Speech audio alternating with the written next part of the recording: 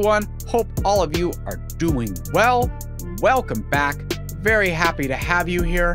In this episode, I am going to give you step-by-step instructions on how to bridge to the Root network. The Root network is live. It has been for a few months now. Me and Hooded are so excited about this.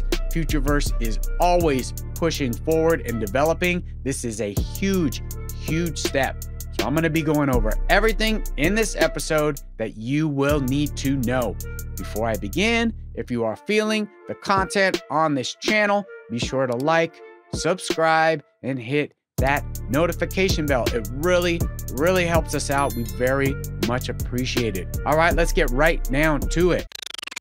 All right, in order to access the bridge, you are going to need to go to the Root network website. If you are new to Futureverse and want to learn more about the Root network, I recommend taking a look at the Root network website. There's lots of information. You can learn all about it here. The bridge is over here. You just need to click on Root network bridge, and it's going to take you to the token bridge. In order to bridge everything, you are going to need two wallets. You will need a MetaMask, and you will also need a ZUMM wallet. Before beginning any bridging, you will need to add the Root network to your MetaMask wallet. The best way to do this is to go to the Root network Discord. You're going to go to General right here, and then you're going to go to Pinned Messages. It's going to have all the information you need to enter to add the Root network to your wallet. Be careful adding any network to your wallet. You need to make sure you're getting the correct information. You can get hacked if you do not put in accurate information. I like to go to the source. This is the Root network Discord. You know it's legit, so this is where I would recommend going. Again, just go to General and then click on the Pinned Messages. Scroll down a little bit and your information is right there. You will then need to manually enter it into your MetaMask wallet. The ZUMM wallet runs on the Xrpl ledger. This is a mobile only wallet, so you will need to download it and set it up on your mobile phone. You need to have XRP in your MetaMask in order to pay for gas. So I currently have 0 XRP in my MetaMask. I am going to show you how to bridge XRP to your MetaMask wallet. You have to have a ZUMM wallet on your mobile in order to do this. So if we go to the bridge here and we click on the Xrpl network, we can now enter how much XRP we would like to bridge over.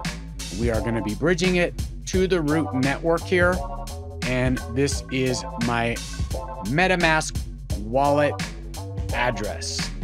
Also, before you can do any bridging, your MetaMask needs to be connected to the token bridge, so make sure you do that.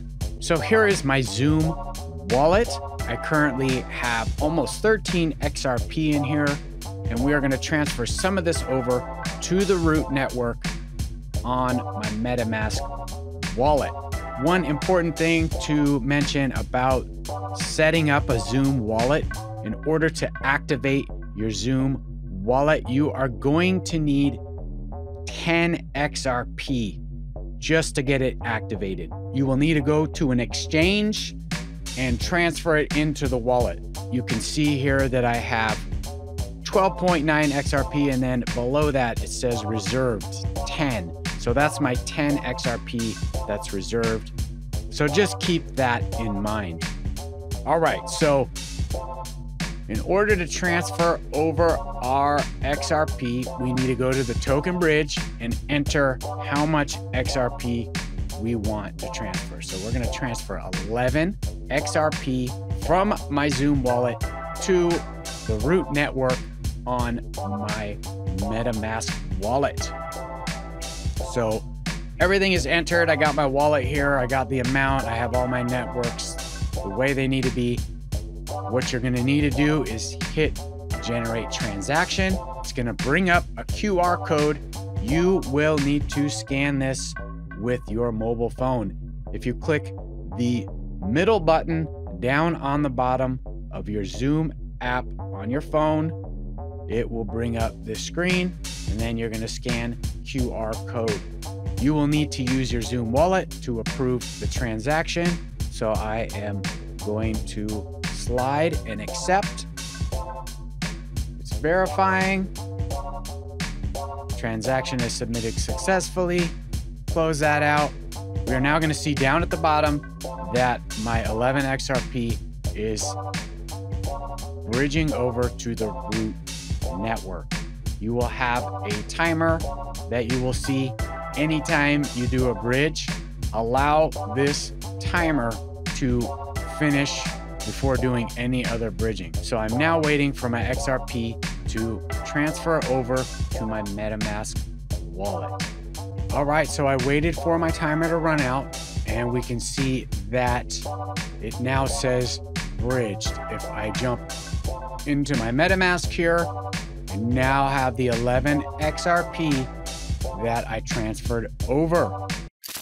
So now that my XRP has been bridged to my MetaMask on the root network, I'm now going to show you how to bridge from the Ethereum network. We have these 3 network options on the token bridge: Xrpl, Ethereum, and then the root network. I'm going to show you Ethereum now. Again, you'll need your MetaMask linked in order to bridge anything from your Ethereum network to the root network. I'm going to be bridging Asto. I have 1900 Asto. I want all of this to be bridged over to the root network. So same kind of steps as with the ZUMM wallet. I'm going to be entering in how much Asto I would like to be bridged to the root network. You're going to want to put the address. If it's the same wallet, you can use that. If it's a different wallet, make sure you put in the correct address so that it gets bridged over to the proper wallet. So once everything is selected, you're just going to want to hit bridge.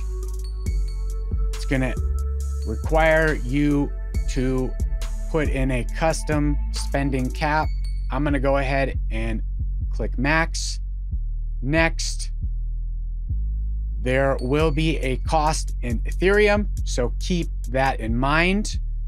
You will need Ethereum in your wallet in order to proceed. So I'm going to go ahead and confirm again. Transaction is pending.